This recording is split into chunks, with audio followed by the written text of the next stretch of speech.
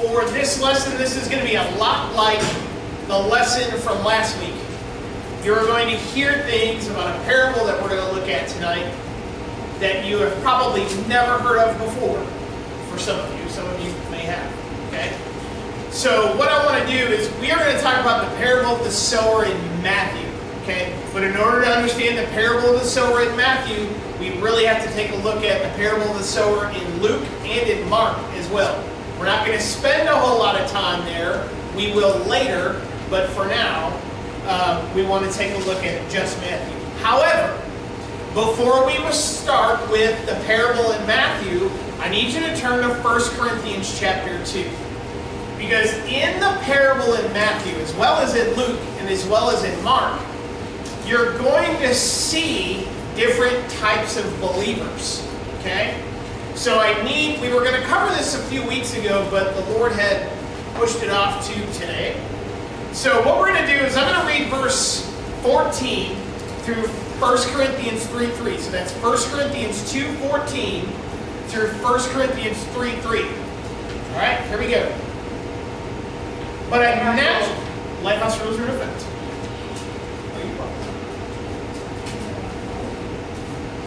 Hello.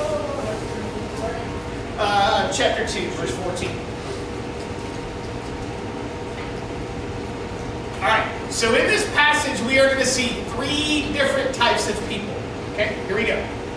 Verse 14, but a natural man does not accept the things of the Spirit of God, for they are foolishness to him, and he cannot understand them. That's key. Because they are spiritually appraised. Verse 15, but he who is spiritual appraises all things, yet he himself is appraised by no man. For who has known the mind of the Lord, that he should instruct him? But we have the mind of Christ. Now, chapter 3, verse 1, watch. And I, brethren, so he's talking to believers, got it? Okay? Could not speak to you, believer, as to spiritual men, but as to men of flesh. Now watch. As to babes in Christ. I gave you milk to drink, not solid food. For you were not yet able to receive it. Indeed, even now you are not yet able. For you are still fleshly. For since there is jealousy and strife among you, and you are you not fleshly, and are you not walking like mere men? Alright, so this is what I want you to see. Very first thing. In verse 14 of chapter 2, we see an unsaved person. Anybody want to take a guess why verse 14 is talking about an unsaved person? What kind of a description does it give you? Natural. It's a natural man. But here's the key. He cannot understand spiritual things. No unsaved person can understand spiritual things. Okay? Alright? Now, number 2 is in verses 15 through 16, the spiritual or the mature believer. The spiritual or the mature Christian. We see that he's spiritual, he appraises all things. That connects to that Hebrews chapter 5, verse 14, which talks about being able to discern good and bad. Okay? But then we have one more type of Christian.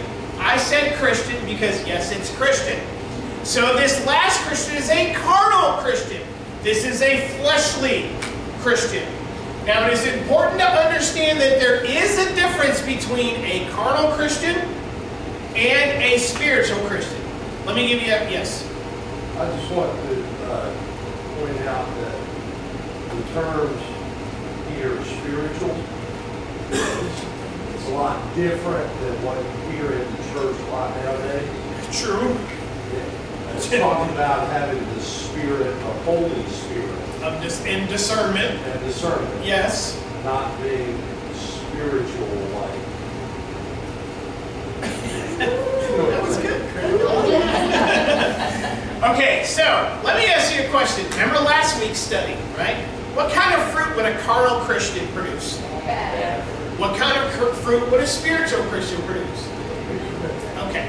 So, now, what we're going to do, say that again? No fruit, because they're dead. That's so awesome. Okay, so now, here we go. Let's look at the parables of the sower. Like I said, it's mentioned in Luke chapter 8 and Mark chapter 4. However, each parable has a specific message in its teaching. Okay? You will see marked differences in each of the three parables. Okay? Understand, the Holy Spirit has the Word of God written in such a way that there are little things that are off. And He doesn't just expect you to say, the writer made a mistake. The writer didn't make a mistake, because then you're saying the Holy Spirit made a mistake, and that can't happen. Okay? Now, the Holy Spirit has done this to give us a complete threefold picture of salvation. Okay? Now remember, what have we talked about? Saved in the Spirit, that's a done deal. Can't change. Perfect tense in Greek, fit, completed work, carries on forever. Okay? Then there's the salvation of your soul. That is an ongoing process. And then we are looking forward to the kingdom of heaven. Alright? So now, each of the three parables are all about bearing fruit. And they're all about Christians, except for one verse in Luke. But we're not necessarily going to look at that. Alright, so let's look at this one. Luke. The emphasis in Luke is the fruit-bearing Christian with the salvation of the Spirit.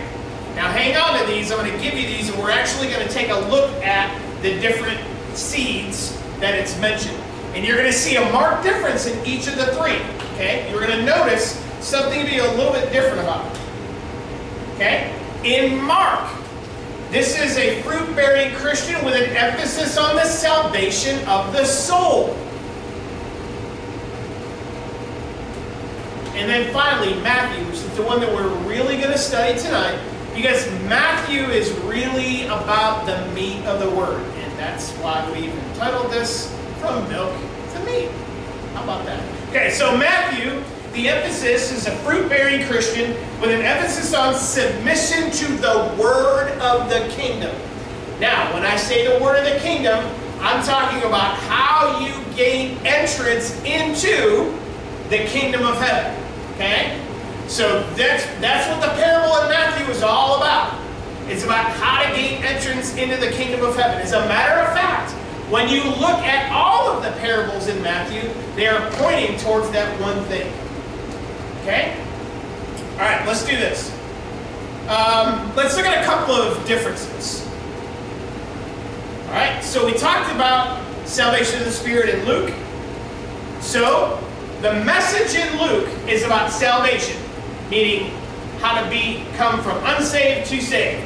Okay? But then, after you get saved, what do you do with that? Okay? So that's the focus in Luke, is the message of salvation. First tense salvation, there's salvation of the Spirit. Difference number 2, in Mark, we see the message of a Christ-controlled life. Now, this is what we need to understand here.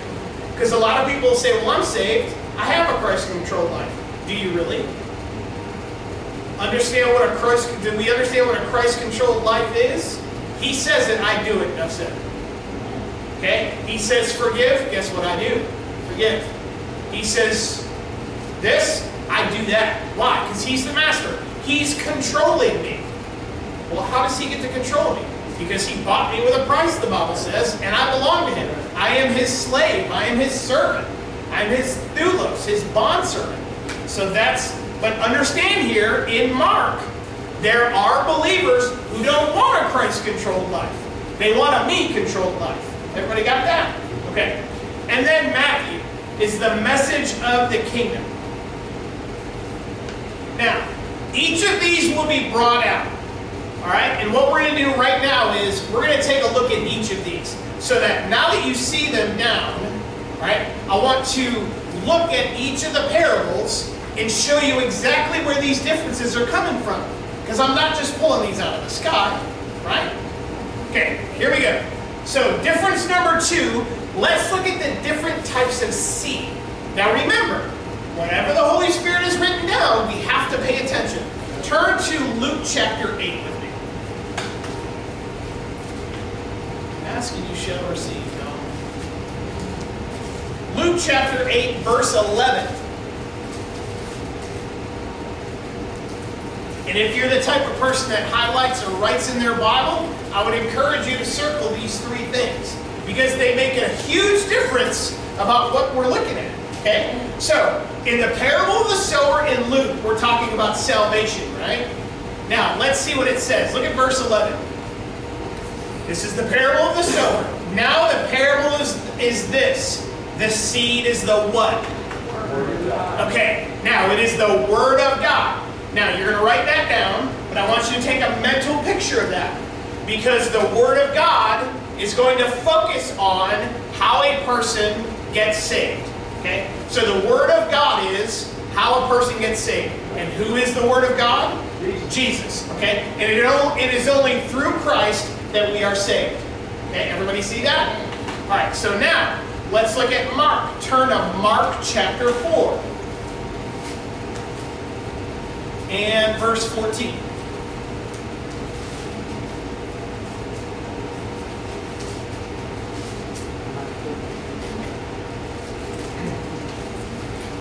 Alright, so in Luke, we see salvation of the Spirit. Okay? In Mark, we're looking at salvation of the soul or the Christ-controlled life. Okay? Look at verse 14. Everybody ready? The sower sows what? Oh, lighthouse rules? Lighthouse rules are effective. Don't you apologize? 4:14. Alright, so now you saw in Luke, what does it say? The sower sows the Word of God. The seed is the Word of God. Watch this. Verse 14. The sower sows what? The Word. How come it doesn't say of God there? Because Mark is giving you a completely different picture. He's not talking about the Word of God, he's just talking about the Word. How is your life supposed to be run? By the Word. As a believer, I'm supposed to follow the Word. If the Word of God is eternal salvation, then I would think that the Word for the salvation of the soul is going to be a little bit different as far as being written down in the Word of God. And lo and behold, it is. So in Mark, you see that it is the Word. It's not the Word of God. Okay? Everybody see that? Important. Now, let's turn to Matthew chapter 13. So, and these are up here for you so that you can see. And I'm going to tell you something. When I was studying this, back when this was originally presented to me and I was going through and studying this, and I saw these three, it really made my eyes go, oh, that is kind of weird. I mean, why is it different? And remember, everything the Holy Spirit has written down is important. Now listen to me. Flip that around too. Some things, like we learned last week, that the Holy Spirit does not say are important. Remember eternal life and life? Okay? Alright, Matthew chapter 13, look at verse 19. When anyone hears what? The word of the kingdom. Now that's completely different. It's not the word of God. It's not the word, and it's not the word of the kingdom. Now this is what they'll tell you. Oh, it has the same word in it. So they all mean the same. Nope, they truly don't. And now look, what happens if I look at all three parables and I just say they're all the same? You get very confused. You get extremely confused, all right? Because when you're going to think, wow, I guess you can really lose your salvation. See the problems? Because if you don't understand the salvation of the soul, the whole Bible will become confusing to you. Yes? And this is, Scripture, interpret Scripture. God is not the author of confusion. Amen. Amen. All right, so we're in Matthew. Let's camp out here. Because this is the one that we want to focus on. Because this is the meat of the Word, which is entrance into the kingdom of heaven. So, Matthew chapter 13, go back to verse 9. I'm going to read verse 9, or verse 3 through verse 9. That's when Jesus gives it. And then I'm going to give you the interpretation. And then we're going to tear this apart. Okay? Everybody with me? Verse 3. And he spoke many things to them in parables, saying, Behold, the sower went out to sow. And as he sowed, some seeds fell beside the road, and the birds came and ate them up. And others fell upon the rocky places, where they did not have much soil, and immediately they sprang up because they had no depth of soil. But when the sun had risen, they were scorched, and because they had no root, they what? Withered away. And others fell among the thorns, and the thorns came up and choked them out. And others fell on the good soil and yielded a crop. Watch this. Some 100-fold, some 60, and some 30. He who has ears, let him hear. Now, anytime you hear, he who has ears, let him hear, talk about your spiritual ears. It's not these things here, it's your spiritual ears. Same thing with eyes. When Jesus is opening the eyes of the blind, it's a picture for us that he's talking about believers. We have to have spiritual eyes. All right, now jump down to verse 18. And now watch what he does to describe and explain the parable. Verse 18. Hear then the parable of the sower. When anyone hears the word of the kingdom and does not understand it, the evil one comes and snatches away what has been sown in his heart. This is the one on whom seed was sown beside the road. And the one on whom seed was sown on the rocky places, this is the man who hears the word and immediately receives it with joy. Yet he has no firm root in himself, but is only temporary. And when affliction or persecution arises because of the word, immediately he falls away. There's a clue there. Verse 22. And the one on whom seed was sown among the thorns, this is the man who hears the word, and the worry of the world and the deceitfulness of riches choke the word, and it becomes unfruitful. And the one on whom seed was sown on good soil, this is the man who hears the word and understands it, who indeed does what? Bears fruit, see it? And brings forth some 100-fold, some 60, and some 30. Okay? Now, this is what I want you to see. In this parable, we are not talking about believers at all. Okay? So, we're looking at 4 different types of Christians. Okay? So in this passage, we see 4 different types of Christians. There is no unbeliever here whatsoever. Okay? No unbeliever. Did I say unbeliever? You said believer. There is no unbeliever here at all. Okay? Now, this is how we know that. It's the word of the kingdom. In John, Jesus says no one can see the kingdom of heaven unless he is first born again. No one then can enter the kingdom of heaven unless he's born of spirit and water. So understand, we're not talking about salvation of the spirit. We're not talking about salvation of the soul. We are talking about gaining entrance into the kingdom of heaven. So, can an unbeliever gain entrance into the kingdom of heaven? No, they have to be saved first. Okay? Got that? Alright, so let's look at the first one. Oh, the sower of the seed, obviously, is Jesus. This is the parable. The sower of the seed is Jesus. And you can probably tell from verse 19, the seed that is being sown. Now, I put this up here this way so that you would understand it. It's the truth of the kingdom. Because there are a lot of lies about the kingdom. There are a lot of people who say that heaven and the kingdom of heaven are the same thing. All you got to do is trust Jesus and you get everything. It's called upward sports and I can't see it. Okay? The whole participation thing is a problem. It's a huge problem in the body of Christ. Yeah, yes. Not everybody wins. The Bible's clear about that. Alright, so the first seed that is sown beside the road, we are going to call this a wayside Christian. Okay? A wayside Christian. Verse 4 and verse 19. Verse 4. And as he sowed, some seeds fell beside the road, and the birds came and ate them up. Okay, verse 19. When anyone hears the word of the kingdom, now watch, and does not understand it. Now watch this. These are believers who are not in the way or the path where Jesus walks.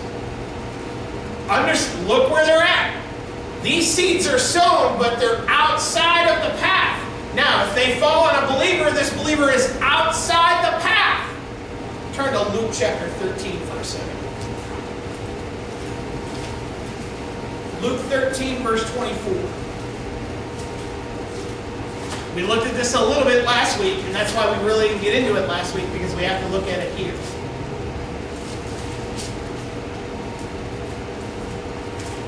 Now, there will be some who will tell you that this narrow door is the door to get you into heaven. Okay? And we're going to seriously put that to bed tonight. Okay? And you can tell that by the very first word that's used. Verse 24 says this: strive. Okay? Strive to enter by the narrow door. For many, I tell you, will seek to enter, it will not be able. Now watch, you ready for this? This can't be an unbeliever becoming saved. Why? Because Jesus is telling them to strive. We also know that Jesus is talking to believers. Okay? But now look, if he was talking to unbelievers, he tells them strive to enter the narrow door. Well, that word strive is where we get the word agonize. So that sound like a work to anybody? Agonism. Absolutely. All right, so now what are we seeing? He's saying you have to do something to enter by the narrow door. For many, I tell you, will what? Seek. Listen to me. Unsaved people don't seek. Only a believer seeks. Just like unsaved people don't repent. Only a believer repents. Okay? Alright? They will seek and will not be able. The unsaved don't seek. So Jesus is clearly telling us, he's telling believers, if you want to enter into the kingdom of heaven, you have to agonize, you have to strive. What's that all about? We'll cover that a little bit later. Matthew chapter 7. Come on back for a second. We looked at this one in detail last week.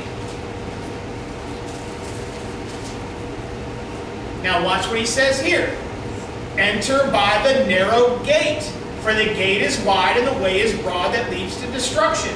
And many are those who enter by it. For the gate is small and the way is narrow that leads to what? Okay, he does not say everlasting life there. He just says life. Why? Remember we covered that last week. Because he's talking about the kingdom of heaven. And few are those who find it. Look, unsaved person can't seek. If they're not seeking, can they find anything? Makes sense, right? All right, so what you're seeing here is only believers are seeking. Only believers are entering. Everybody see that? Okay, so now this wayside Christian ain't in the way. He's not in the way of Christ. He's doing his own thing. Now watch this. These are believers that are saved, but that's all.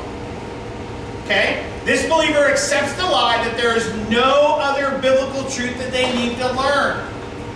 They believe that they are saved, they cannot lose their salvation, but then they further believe that all believers are equal and everybody going to get the same prize when they get to heaven.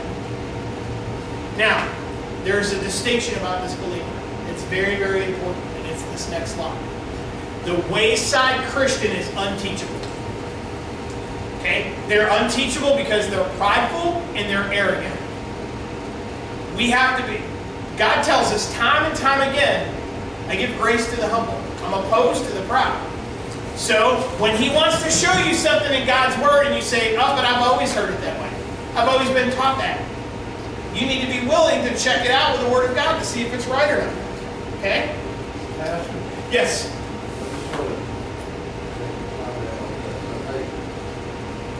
most of us would agree this is where most of the modern church is.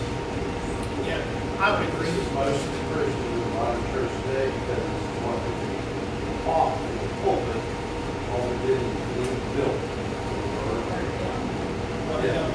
And isn't it interesting that out of the 4 seeds that are sown, this is the only one that Jesus says specifically, the devil comes and snatches it away. Takes it away from them. And now if I have an unteachable heart, it's going to be snatched away. He's going to take it away from them. Very good, yeah. All right. Now, because of their unteachable heart, they fail to understand the truth of the kingdom. Okay? Don't confuse me with the facts. My Mentor used to say all the time. It's okay. All right. So therefore, the agents of the enemy, which we saw in verse 9, come and snatch it away. All right? Now, I need you to... Let me make a distinction here. All right, we're talking about the word of the kingdom, meaning the truth of the kingdom, what we classify as the kingdom truths. Now listen to me. There are those believers out there that don't even get the truth of the kingdom sown to them. All right? This is only talking about those that it's sown to. In other words, let me just put it to you this way. All of y'all in this room right here, and everybody watching on video, y'all are getting the seed sown on you. It's for you to examine where you're at. That's not my job. I know where I'm trying to be at. Anybody like this? All right, so let's move on to the next one, the stony ground Christian. Now watch the distinction here. Notice that this believer receives the word of God with joy. Look at verse 20 of Matthew chapter 13.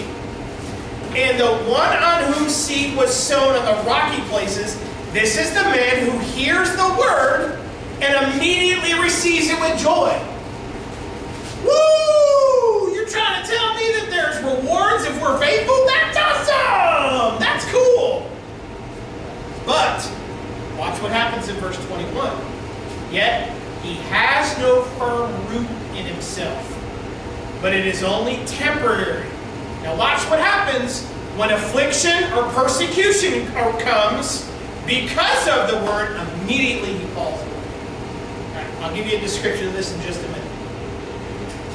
This represents a believer, but because of the shallowness in their life, the seed cannot take root.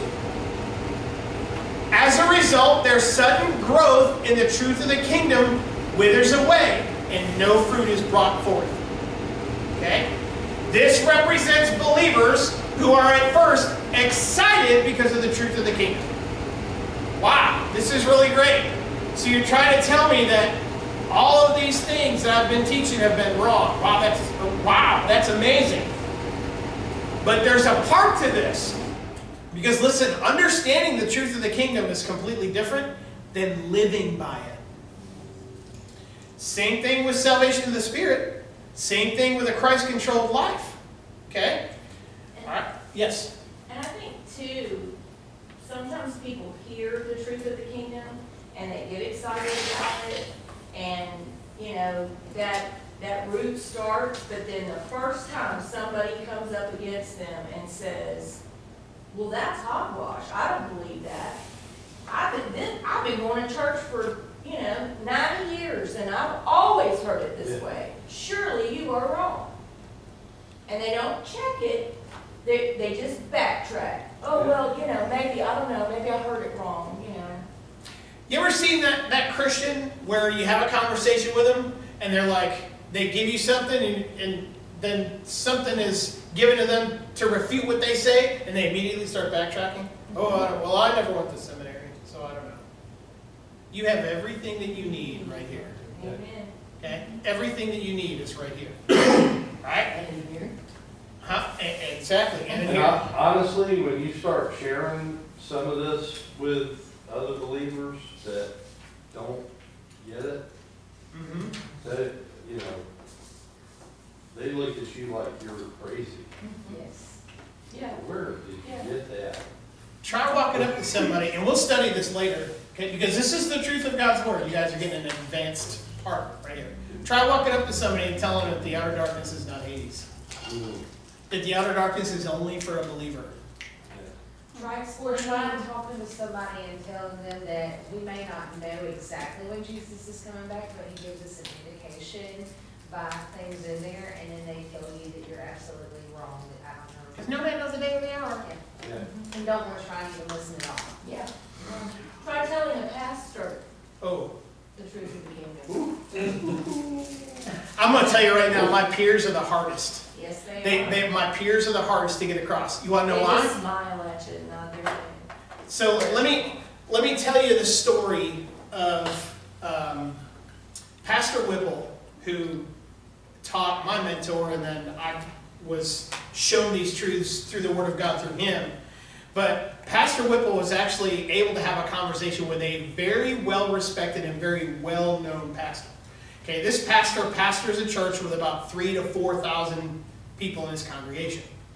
They went to a conference. Pastor Whipple had a conversation with this pastor, and the pastor saw the truth of the kingdom.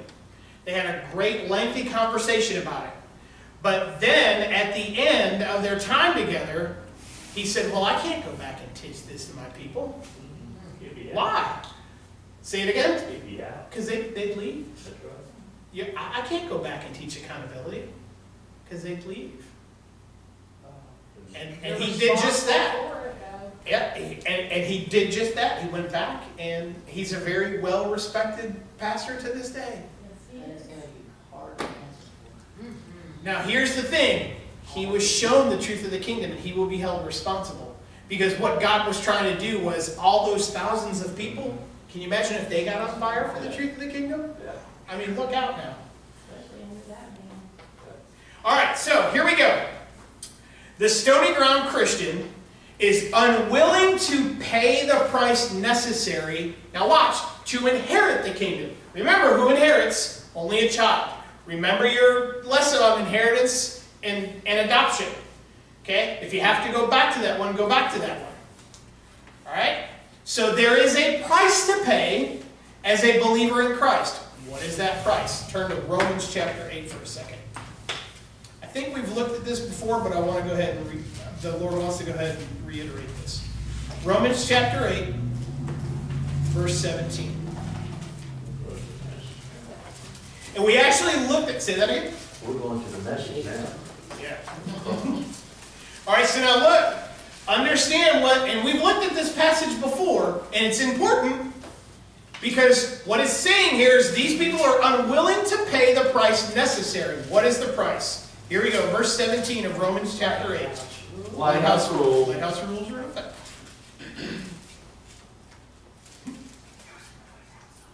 Somebody told me online, they're like, hey, that Lighthouse rules thing, that's really cool. I wish my church did that.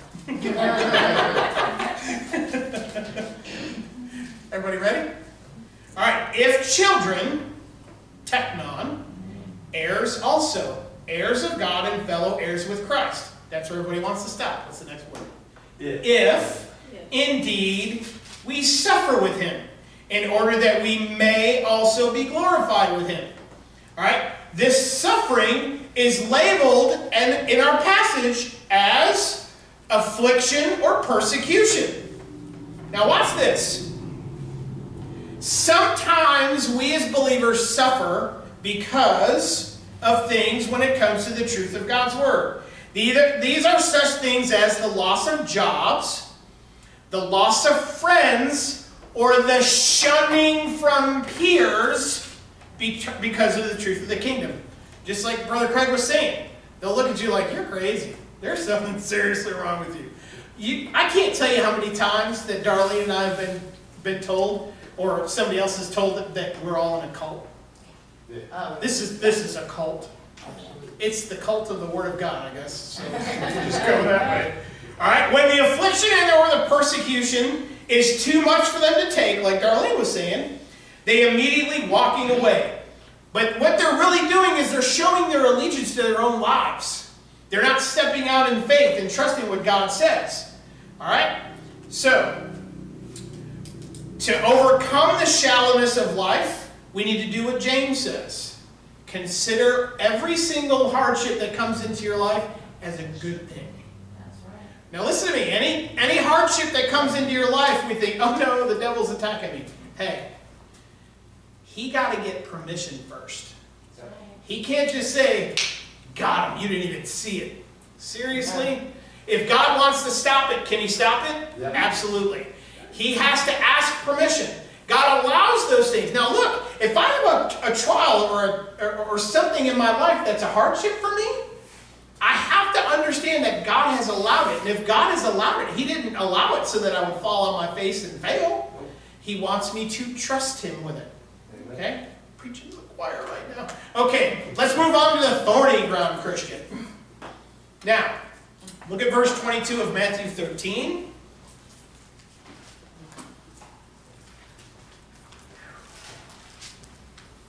And the one on whom seed was sown among the thorns, this is the man who hears the word, and the worry of the world and the deceitfulness of riches choke the word, and it becomes unfruitful. Pastor, Yes? can you tell us where we are again? Oh, Matthew 13. And can you read it again once I figure out where we are? Sure, Matthew 13, 22. Thank you.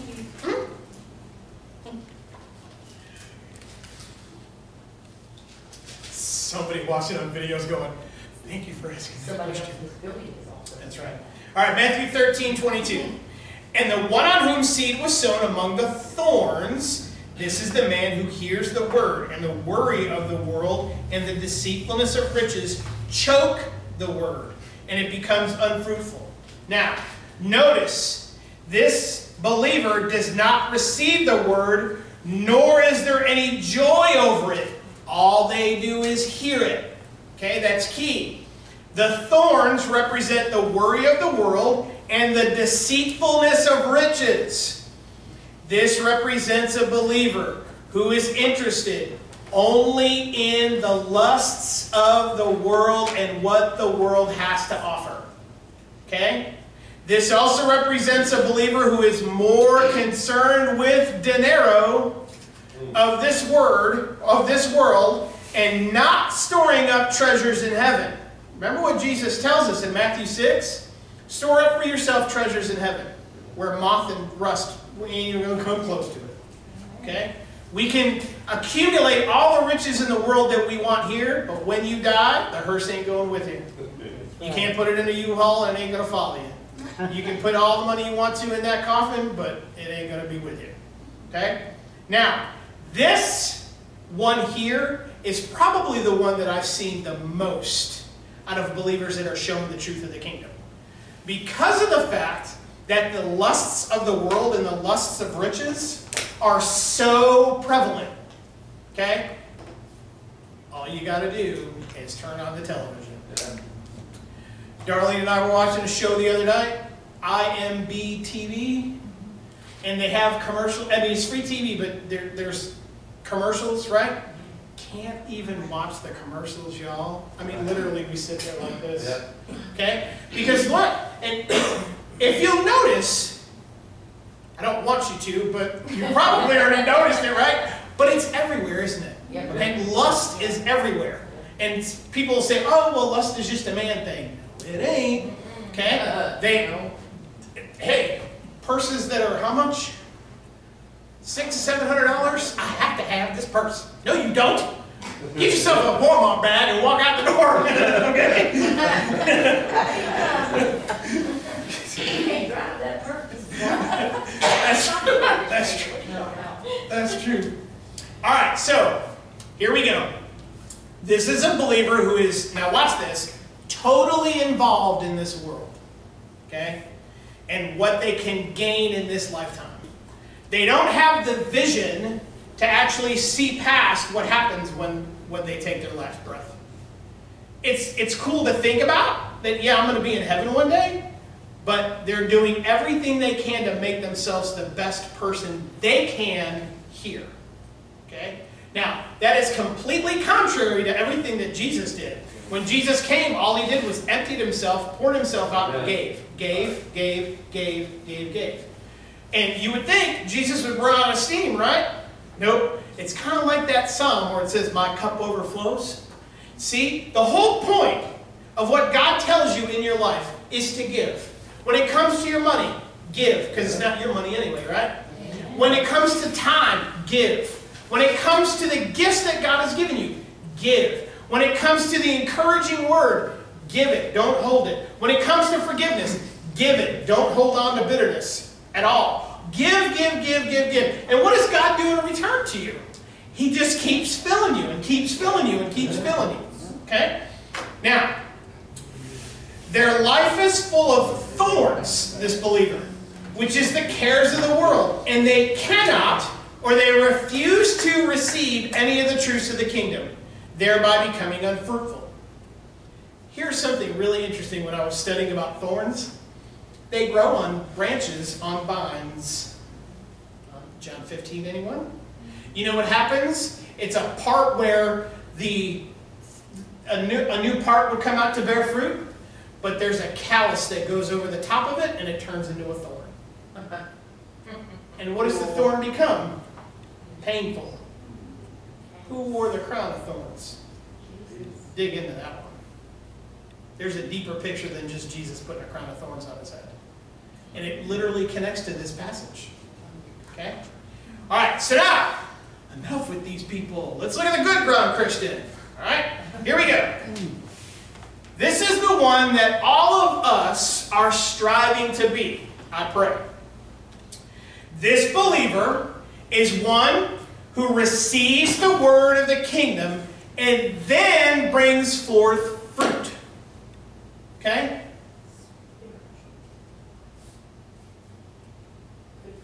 We're going somewhere.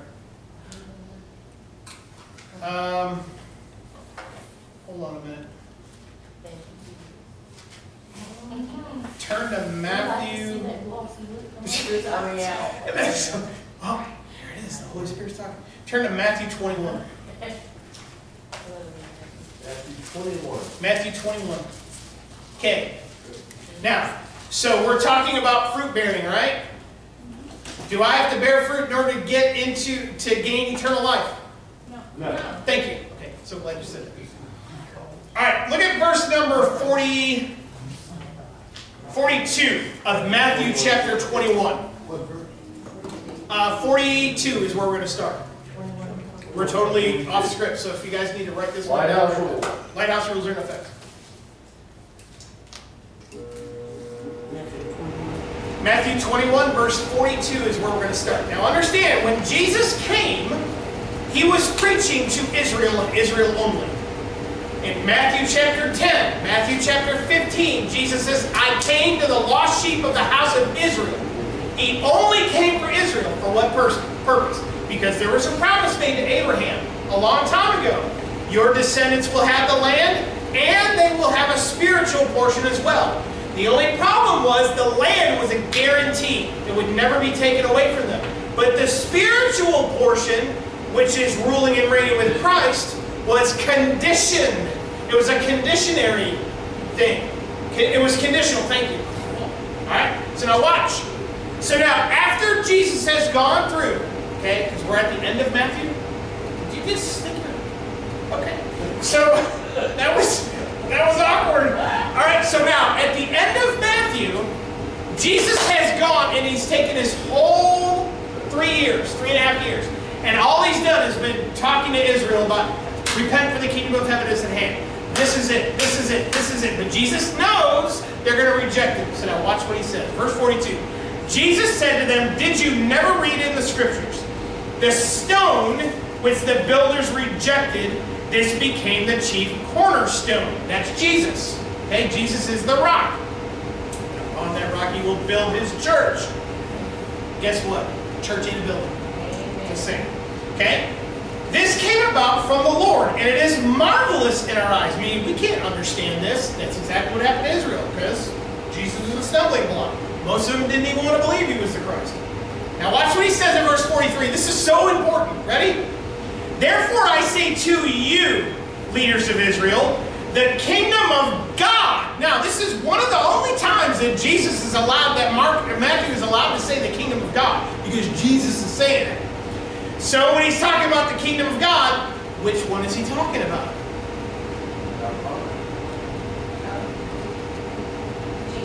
Kingdom of God the Son. Right? Because remember, everybody's in the kingdom of God the Father. Right? Believers are in the kingdom of God the Holy Spirit. Now he's talking about his kingdom.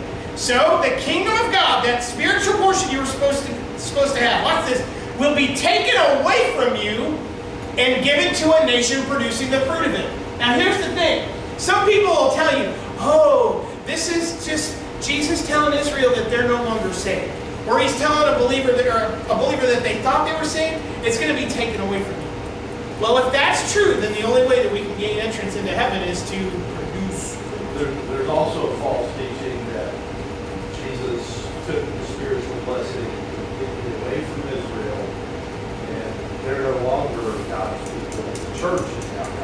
is so false. This is a very false. Because there is no more Jew or Gentile. There is the body of Christ. Okay? But Israel still, yes. Verse 44. Alright? And he who falls on this stone will be broken to pieces. But whomever it falls, it will scatter him like dust. So, what we're seeing is, Jesus is presenting a truth. And what he's saying here is, you fall on this stone, you're literally tripping over it. You're stumbling over it. It's become a stumbling block to the Israelites. That's exactly what happened. So what Jesus is literally saying in verse 43, the connection being bearing spiritual fruit. Now look, he's going to give the kingdom of heaven his millennial reign. He's going to give that kingdom to people who produce fruit. Now remember what we've talked about. We've looked at 3 folks so far, no fruit whatsoever. Only 1 out of the 4. Only 1 out of the 4 is bearing fruit. That should tell you something. Not a lot of people are going to be bearing fruit. Because it costs you something to bear fruit. Okay? Alright, so here we go. Let's look at what it is to be a good ground Christian. Okay, there's a few things that we put together. Alright? They have no fear of tribulation or persecution. I can walk up to somebody, and I've done it before. I've talked to pastors, and I've talked about the kingdom of heaven. And what, I'm going to tell you this. When I do talk to pastors, the Holy Spirit just is like, move over. And he just speaks. And when I'm done, I'm like, whoa, that was awesome. And what do I get from the other pastors? Well, I'm not a dispensationalist, and I believe that the kingdom of God is not real. Bible are you reading? I've actually heard a preacher tell me that. The kingdom of God is not real. It's all figurative. It's all figurative. Okay? Now look, what they do is they literally take the word of God and twist it to make it what they want it to say. See the problem? Okay? Alright, next one. They know the hope of the testimony of the coming kingdom of Christ. What is the hope? What is hope? Is hope a guarantee? No, it's not. Okay, so now look, some people, they've got that shirt that says no Jesus, no hope. It's true. So those shirts, what they're trying to say is if you don't have Jesus, you have no hope of getting into heaven. True. But if I'm a believer, I'm not hoping to get into heaven. It's guaranteed for me. So why does the Bible keep telling me to hope? Have hope. Because there's more than just the, thank you. There's more than just eternal salvation. There is something more. That's exactly why you're here. Understand the Holy Spirit is prompted within inside of each and every one of you that, hey, there is more to the Word of God. That's why it's from milk moving to meat. Because we're getting off the bottle and we're going to the table to get the steak. Medium for me, please. Thank you. Craig likes his rare. Medium rare. Okay. You don't like the blood coming out? You're well done? No, I'm just kidding. I bet you can. I bet you can. Okay. And actually, I remember that next time. All right, so here we go. The next one. They are wise concerning the riches of the world. I want to turn to 1 Timothy 6 for this one. Because this is one of the things that, and if you'll notice, each of these literally connects back with the different types of soils. So 1 Timothy chapter 6. And verse 9. I didn't even start reading it. He's like all over.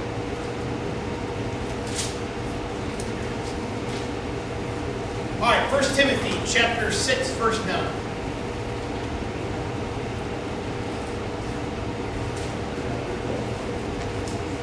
Yes, before Revelation. right in 4 seconds. If you get to the index, you've gone too far. Come back.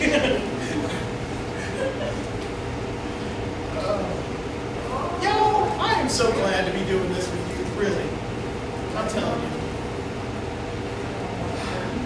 Y'all ready? No? No.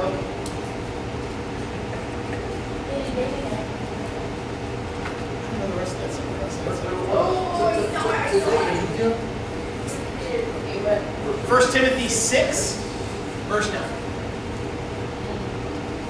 And what you're going to notice about the riches of the world is that's exactly what the world wants you to have. You're nobody unless you're somebody. You're nobody unless you have the money like Bill Gates does or whatever. You know what I'm saying? I don't want to be like Bill Gates. I want to be like Jesus. All right, here we go, verse 9. But those who want to get rich, watch this, they fall into temptation and a snare. Sound like the horse? It does. And many foolish and harmful desires which plunge men into ruin and destruction. Now, listen now. He's talking about more than just the moolah. Okay? Can you just hold on? You're not stopping, are you? No, I'm not. He told me I have to read it. Okay, good. For the love of money is a root of all sorts of evil. Now, what did it say? It does not say money is the root of all evil.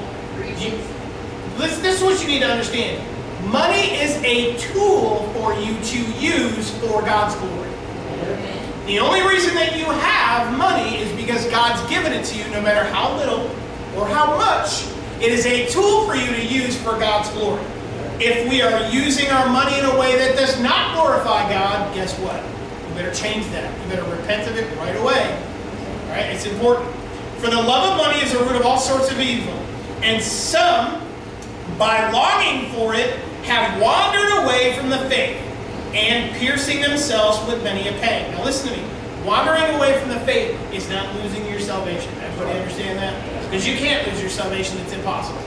However, if I chase after money so much, can I become the type of person that's so worried about himself that I don't care about Jesus anymore?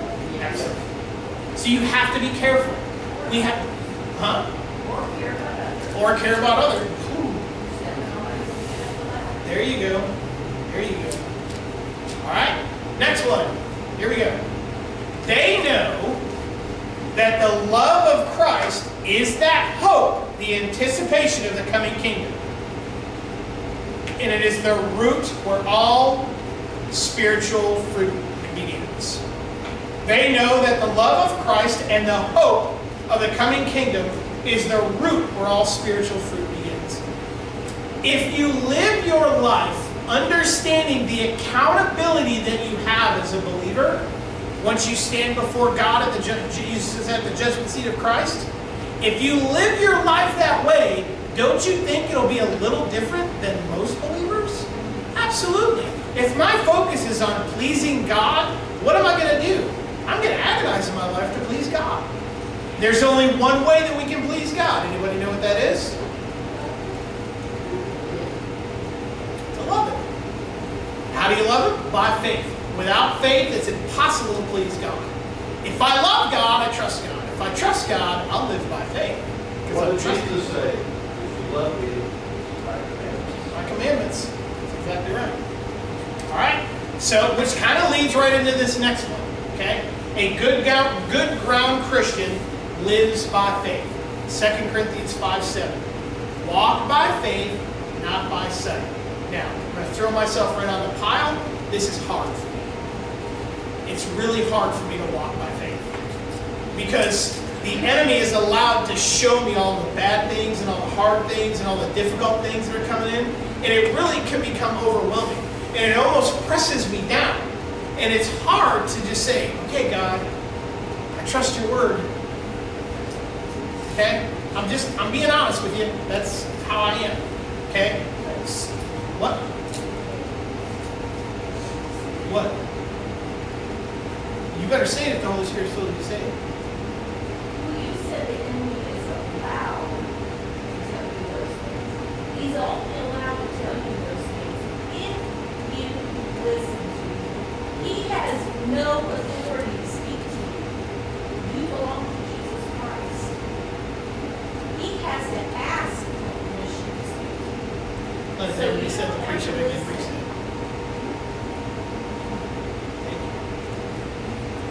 Are we not going to wash? Nope. All right. And then last one. That was. They know where their faith comes from. Romans 10:17. Faith comes by hearing. Hearing comes by the word of God. All right. So, when we look at the parable of the sower in Matthew, okay, understand the parable of the sower in Matthew is talking about the kingdom of heaven. The parable of the sower in Luke is talking about salvation of the Spirit, how a person gets saved. And what I'm going to encourage you to do is to look at the parable in Luke, look at the parable in Mark, which talks about the salvation of the soul. Look at the differences that are in there. A lot of them will be similar, but there are marked differences in each of those three parables. All right, any questions?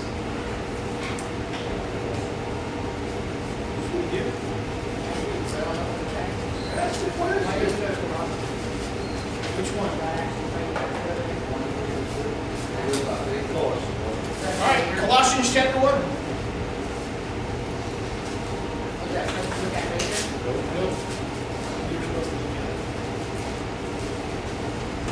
See, this is real life. Okay? This is real life. I'm not up here saying, you're going all that stuff. Colossians 1. Look, y'all, sometimes I make mistakes. And sometimes God has to speak to me. I'm telling you. All right, verse 3 of Colossians chapter 1. We give thanks to God, the Father of our Lord Jesus Christ, praying always for you, since we heard of your faith in Christ Jesus, and the love which you have for who? All the saints. Because of the hope laid up for you in heaven. That can't be eternal salvation. It has to be something else. Of which you previously heard in the word of truth, the gospel, which has come to you, just as in all the world. Also, it is constantly bearing fruit and increasing. Now, I want to stop there for a minute. What is bearing fruit? The person? The word. Look, here's the key. You don't have to run out there and do stuff to produce fruit. It will do it through you. Okay? Constantly bearing fruit and increasing, even as it has been doing in you. Also, since the day you heard of it, and, watch, understood the grace of God in truth. That word understood, epinosis. Just in case you're wondering. Any other questions? Yes. I didn't catch all that. You said that people bear fruit. The word. The word bears fruit through you. You don't have to do anything. If I am living my life, the Christ-controlled life, and I am doing what Christ says, yielding myself to Him, it's going to produce fruit. I don't have to strive. And think about when we were talking about on Sunday, a vine, or was it last week? Christ is the vine. Yeah, Christ is the vine, we are the branches. What does a branch have to do to bear fruit? Nothing. It just hangs out there. But it has to abide, and all it's doing is letting the sap come through it, which is that cup that overflows. See, the branch doesn't sit there and go, it doesn't do any of that stuff. It just hangs out, and the fruit comes out naturally, because that's what a branch is supposed to do. Got it? And the Word tells us that God prepared works beforehand that we would walk in them. Those are the works that Ephesians produce 2:10. fruit. Thank you. Yes. I can do that. Those are the works that produce fruit. When you're walking in the Spirit of the Lord, and He's the one doing the work through you, then you're producing good fruit. That's the key. And it's the fruit that He already prepared for you. So you don't have to hunt for it. You don't have to look for it. You just have to be willing and open. All right, any other questions? All right, let's pray. Father, thank you. Thank you for teaching us. When I say us, I mean me too. Father, I thank you for your word of encouragement today. I thank you for your word here about the parables that show us the different parts of our salvation.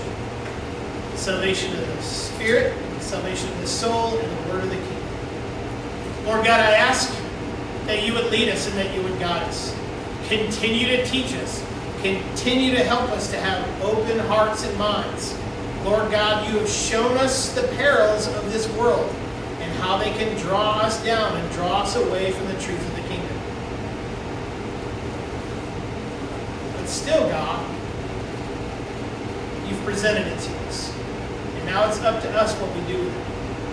And Lord, I pray that each and every person that's here, and each and every person that hears this or sees this, that they would be good ground Christians to produce 160.